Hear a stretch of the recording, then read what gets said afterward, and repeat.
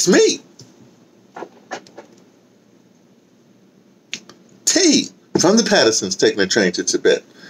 Well, let me have some little, I can't say it's not libraries, a little healthy something here.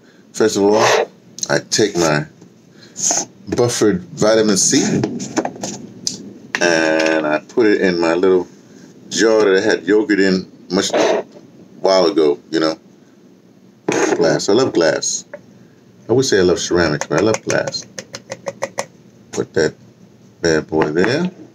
And then I'm going to take my current favorite juice. That's right, we're talking about my antioxidant force, which has pomegranate, tart cherry, red grape, purple carrot, cranberry and blueberry. 100% juice, not from concentrate. I had, I'm going to use the big word here. I don't actually know what it means. I'm just going to use it. I had postulated that the not from concentrate means that, well, the from concentrate means that you take the thing and you how you say, you freeze the juice and sugar together, and that's the concentrate. And then when you reconstitute it, because you put something all over the country, you took it all over the country so you can get whatever. The point is, it's really sugar and whatever they say, sugar and cranberry or sugar and whatever. But this means that they didn't add no extra sugar in it. Whatever the purple carrot, whatever that stuff is, that's what it is. So now I shake up my my vitamin C concoction like that, and I pour it in my thing. I say now, just in case. Hey, if you come from the downtrodden, then every little drop, every little nutrition drop helps. That's the only thing I remember from living a life for the downtrodden. That's just it, early downtrodden.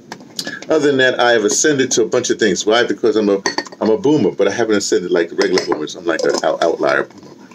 Let me put that there. So, here's what we're going to talk about today. What if vitamin C makes it kind of sweet or something? Maybe it's a tart cherry. Talk about tart cherry. This is real cherry. I mean, if you really want juice, if you want a juice, what you do is you take a real fruit. You bite it. All the time, saliva in the mouth, it brings it down to the esophagus, right down to the, stomach. Stomach ain't but so big anyway. And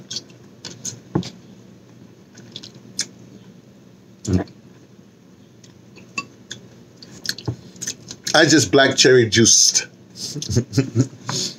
Okay, look. This is very quick, I think. I'm on this kick. Okay, not kick. I'm on this mission. All right, my mission is very simple. I believe people should be ambidextrous.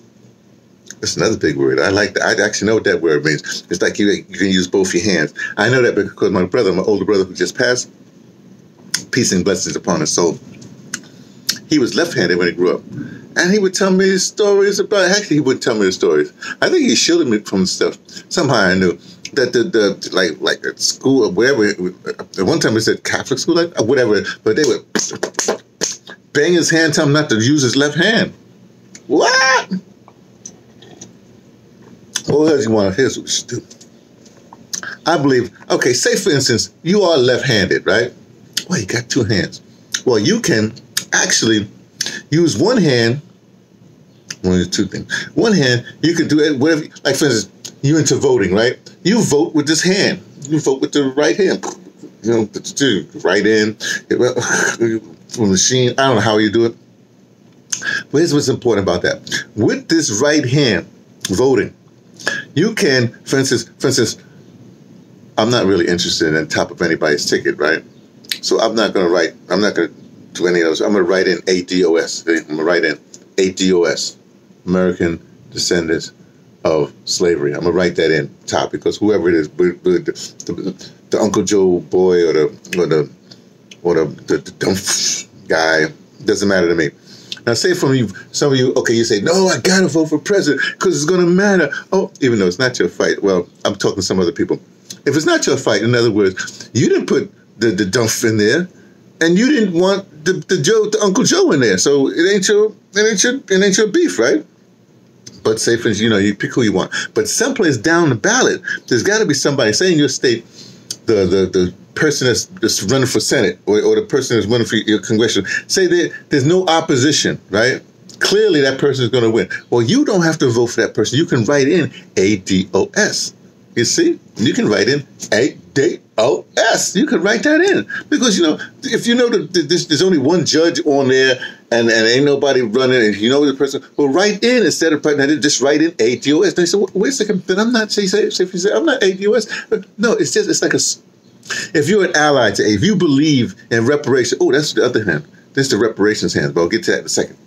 If you believe that you want to support, ADOS, American Descendants of Slavery, then you can write in some place that is going to write ADOS. Now, this helps. If you're an ally, this helps. If you're ADOS, this helps because this has become a statistic. I realize it's better than those polls that people take who's going to vote. It's better than those polls because it was acting a real poll, writing some real stuff. And this helps Antonio more. He's the one with does this data thing. He does the data thing. And Yvette can help too because I don't know, she could use this information too, but Antonio will make the graph where he'll find it, what I'm saying, like that. Then you say, well, okay, I did all this with my right hand. This is not even my regular hand. What do I do with my main hand? So what you doing? Pay me the debt due. ADOS. I pay my debt due. One, voting. But every day, pay the debt. No, you understand? Wait, no. Pay the debt. It's a debt due. And there's no negotiation. It's a debt due. My hand is out for the debt due. Look, it's going to take the ship has got to turn on. Whatever you. No. Here's what you do.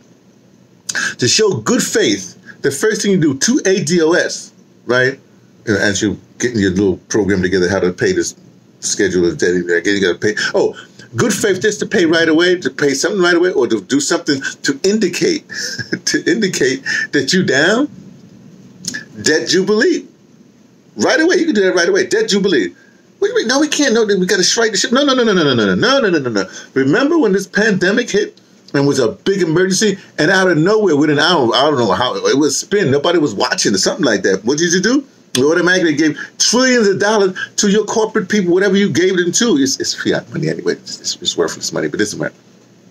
So that's why we're not doing with the money, the currency, right?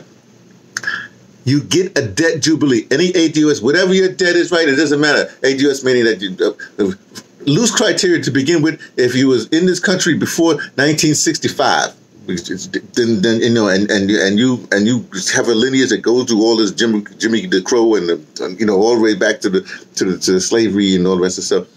Then the debt jubilee, no matter what your debt is, don't care, school, shoemaker, whatever, what do you call one of those cars from the defunct country, whatever, debt jubilee, you don't have to pay that debt. See, so you got your primary left hand working with the reparations, and you're doing the other stuff with this. Ambidextrous. I think it's a good idea. I being me, T from the Patterson, take the train to bed, letting you know what I only suspect. Good idea.